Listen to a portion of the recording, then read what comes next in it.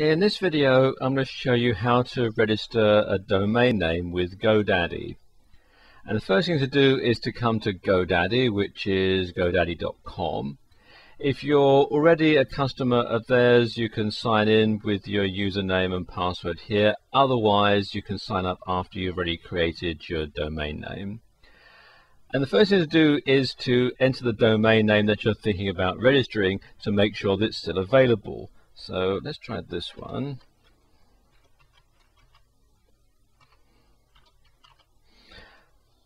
newvideoforyou.com, and I click on go.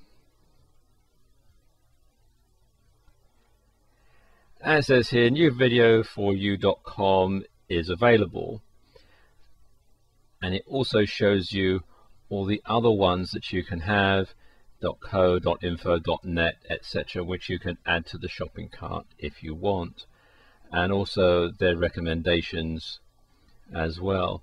Now, you may want to register some of these variants if you are going to do some split testing. You can have your .com version going to one web page and your .net version going to another one, and so on.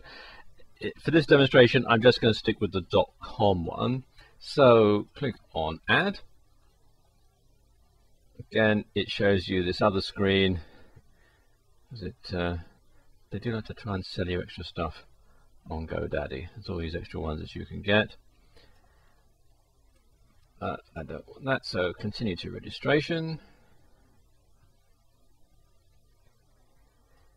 And again, it's telling me I should buy more domain names, but I don't want those, so just click on no thanks.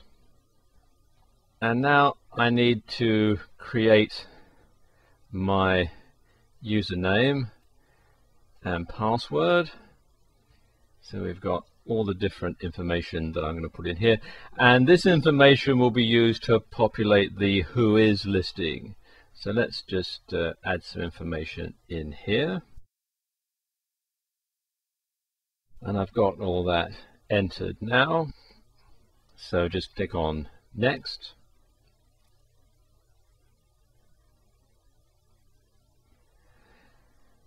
It's going to ask me how long I want the registration length to go for.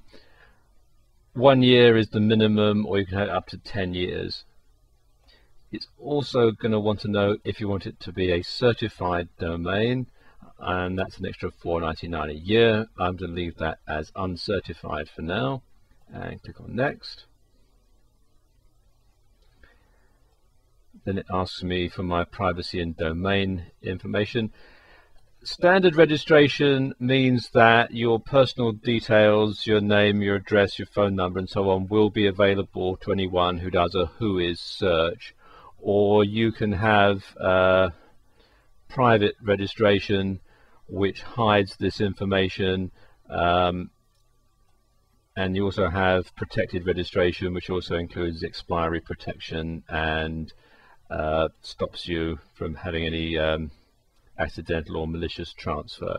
I'm just going to leave it at standard registration for this demonstration, and then click next.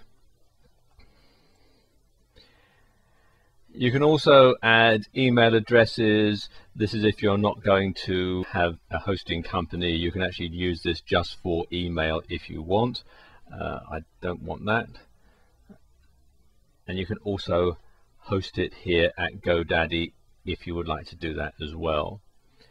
I'm not going to do that, so what I'm now going to do is go to the checkout. So click on next, and it gives me all the details again,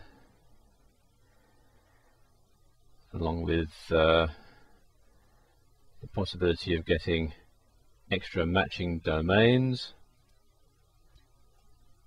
and so on. You can also here, if you have a promo code, you can enter it here, and it's a good idea to do a search in Google for GoDaddy promo codes. They have them all the time, and you can make a substantial savings on your purchase. I don't have one at the moment, so I'm going to continue to check out. Takes you to this page where it's got some information already put in. I just need to add a password. So let's put a password in here. And then a call-in pin. This is for random numbers.